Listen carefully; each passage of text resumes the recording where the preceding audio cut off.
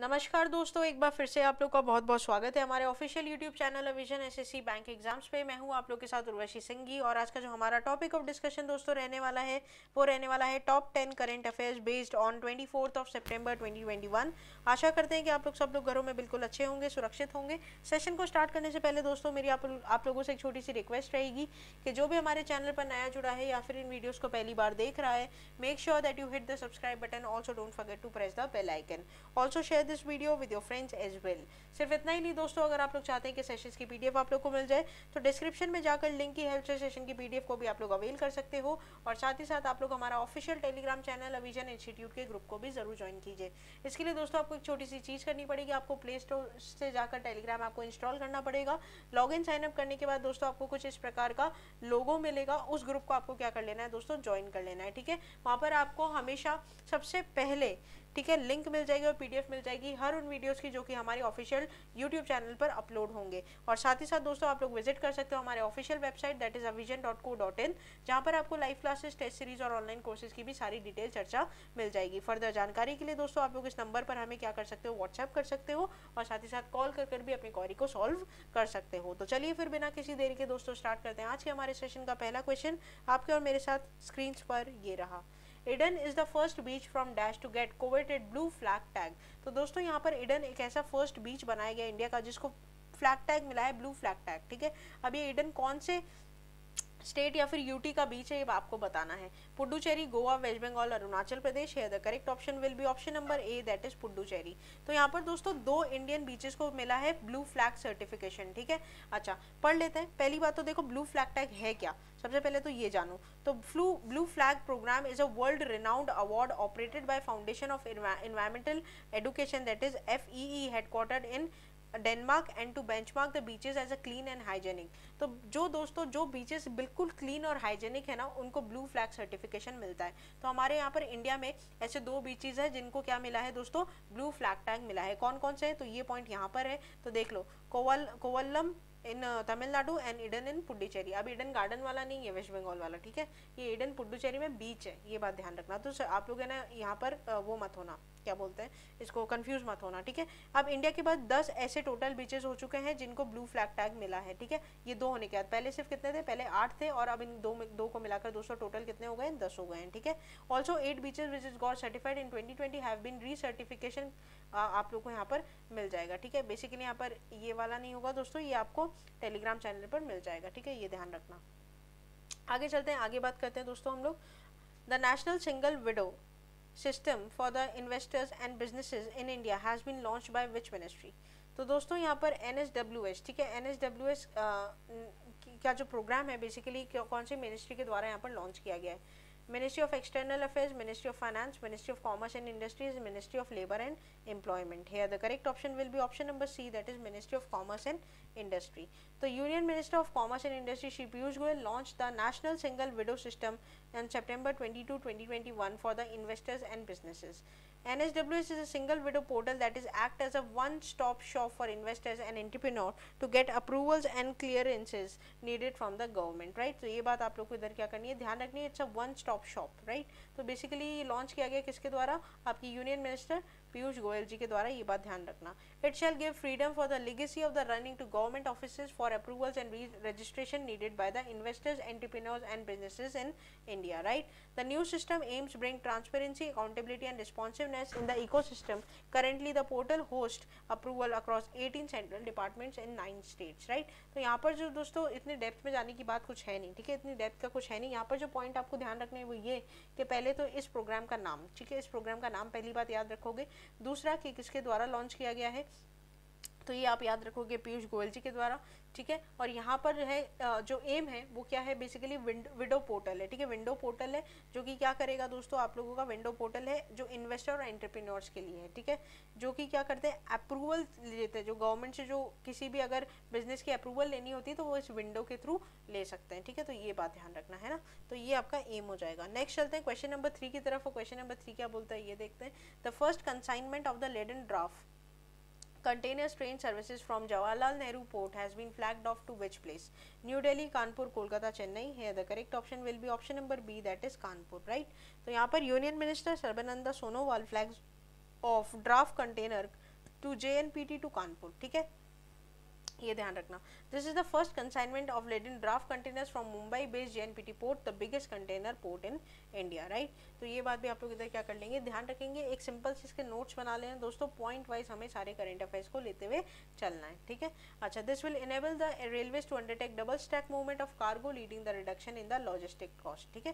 तो ये बात भी आप लोग इधर क्या करेंगे, याद रखेंगे। इसका जो मेन बेनिफिट है वो क्या है कि जो ड्राफ्ट कंटेनर्स हैं या शॉर्टर इन साइज है, जो भी उसके लिए उसको क्या कर सकते दोस्तों, एकदम इलेक्ट्रीफाइड ट्रैक्स बना सकें। आप लोगों को पता होगा कि पहले क्या होता है, अब हमारे यहाँ पर जो ट्रैक्स होगी ना वो इलेक्ट्रीफाइड होगी, मतलब रेलवे ट्रैक्स होगी वो इलेक्ट्रीफाइड होगी, राइट। नेक्स्ट चलते हैं, नेक्स्ट बात करते हैं, what is the global economic growth forecast of 2021 as per OECD, 5.5%, 5.1%, 5.7%, 5.9%, here the correct option will be option number C, that is 5.7%. तो OECD projects India's economic growth forecast to 9.7% from financial year 22 to 7.9% from financial year 23, ठीक है। तो ये बात आप लोग इधर क्या करना, ध्यान रखना। OECD का फुल फॉर्म क्या है, तो organisation for economic cooperation and development, ठीक है। अच्छा, बेसिकली इन्होंने 0.2 परसेंटेज पॉइंट्स जो यहाँ पर क्या किया, तो इकोनॉमी को कट ऑफ कर दिया, ठीक है। तो ये ध्यान रखना। अच्छा, अर्लियर क्या थी ग्रोथ, ये याद रखना, और अभी इन्होंने क्या बताई है ये भी आप लोग को क्या करनी होगी, ध्यान रखनी होगी। दोस्तों मैंने हमेशा अपनी क्लासेस में भी बताया है, ऑफलाइन ऑनलाइन दोनों क्लासेस में मैंने ये बात बताई है कि आप जब भी कुछ भी कंसेप्ट को लेते हो तो पहले आप उसके बैकग्राउंड को जानो और उसके बाद उसके एक्चुअल को जानो, ताकि आपको पीछे के और आगे के दोनों को क्या पता चल सके दोस्तों, कहानियाँ पता चल सके। कि जैसे मान लीजिए अगर मैं बात करूँ DICGC की भी, तो यूनियन बजट में DICGC का जो लिमिट था वो 5 लाख कर दिया गया, पहले उसका 1 लाख था। तो पहले आपको ये ध्यान होना चाहिए कि पहले उसका 1 लाख था और अब उसका बढ़ाकर 5 लाख कर दिया। तो ऐसे कर आप लोग को क्या करना है दोस्तों, पहले की और अभी की दोनों की बातों को ध्यान रखना है। नेक्स्ट चलते हैं, नेक्स्ट बात करते हैं, what is the latest estimated GDP growth as per India's ADB इन 2021 और 2022, 12%, 10%, 9%, 11%, here the correct option will be option number B, that is 10%, right। तो Asian Development Bank has revised the downwards economic growth forecast for the current physical year, that is 21-22। अब देखो यहाँ पर ADB ने दोस्तों India की GDP को cut off कर दिया, रिवाइज कर 10% कर दिया, ठीक है। अब अर्लियर कितना था, अर्लियर आपका 11% था, लेकिन अब कितना हो गया 10%, तो ये बात ध्यान रखना। नेक्स्ट चलते हैं, नेक्स्ट बात करते हैं, yes bank has recently tied up with which payment network to offer the credit card for its customers. अभी बैंकिंग अवेयरनेस और फाइनेंशियल अवेयरनेस को मिलाकर आपका क्वेश्चन बन सकता है। Discover, master card, American express, visa, here the correct option will be option number D, that is visa, right. तो यहाँ पर येस बैंक ने दोस्तों पार्टनर कर दिया किसका, वीजा के साथ, to offer credit card to the customers, ठीक है। अब बस इतनी सी बात आपको ध्यान रखनी है और कुछ नहीं, कि यहाँ पर कौन सी कंपनी के साथ इसने पार्टनर किया है, वीजा के साथ, कौन सी बैंक ने, तो येस बैंक ने, और क्रेडिट कार्ड रहेगा दोस्तों जो अपने कस्टमर्स को ये सप्लाई करेगा, ठीक है। तो yes bank has achieved the transaction of the visa as per network within a record time of less than 60 days post the bank imposed a mastercard on July 22, 2021, ठीक है। तो यहाँ पर दोस्तों एक बात ध्यान रखना, आपको वीजा से पहले मास्टर कार्ड इशू होते थे, लेकिन अभी वीजा के साथ कोलैबोरेशन में आ गया है, ठीक है। नेक्स्ट चलते हैं, नेक्स्ट बात करते हैं, the ji entertainment enterprises limited is being merged with which media company to become the biggest entertainment industry in India. Star India private limited, Soni pictures network India, network Dastak, और आपका Asianet star communications. Here the correct option will be option number B, that is Soni pictures network India. तो यहाँ पर दोस्तों जी entertainment sign merger deal with the Sony pictures network in India private limited, right. तो यहाँ पर दोस्तों इन्होंने क्या कर लिया है, बोर्ड ऑफ मेंबर्स ने यहाँ पर मर्जर कर लिया है, ठीक है। अच्छा, as a part of the merger shareholder of SPNI will also infuse growth capital into SPNI, which will make the majority stakeholder in the merged entity. Z Entertainment will hold 47.07% stake while Sony India hold 52.73%. Now this point is very important, ठीक है। This point is gonna be very important कि कितने percent का stake लिया है यहाँ पर। तो Z Entertainment का भैया यहाँ पर 48% अप्रोक्सीमेटली है, और यहाँ पर 53% इसका किसका है, आपका सोनी इंडिया का, ठीक है। अच्छा, following the merger Soni India will have a right to appoint the majority of the director to the merged company. Puneet Goenka is the CEO of Z Entertainment, will be the MD CEO of merged entity of the period for 5 years. Now this is also very important, right? तो merged entity will listed on the Indian Stock Exchange. अब ये share market में भी list होगी दोस्तों, ठीक है, company. तो ये बात ध्यान रखना कि Z Entertainment में क्या कर ली है, मर्ज मतलब कोलैबोरेशन कर लिया है सोनी पिक्चर्स नेटवर्क लिमिटेड के साथ। This is important. नेक्स्ट चलते हैं, नेक्स्ट बात करते हैं, name the Indian who has been appointed as one of the 17th SDG advocate by the UN secretary general in 2021। Sonam Wangchuck, Anand Kumar, Lakshmi Agarwal, Kailash Satyarthi. Here the correct option will be option number D, that is Kailash Satyarthi. तो Nobel lecturer lecturette रह चुके हैं दोस्तों कैलाश सत्यार्थी, इनको new SDG appoint किया गया है, union secretary general, ठीक है। अच्छा, तो यहाँ पर 16 टोटल एसडीजी एडवोकेट्स ऑलरेडी थे और ये 17th यहाँ पर क्या हुआ है दोस्तों, अपॉइंट हुए हैं, ठीक है।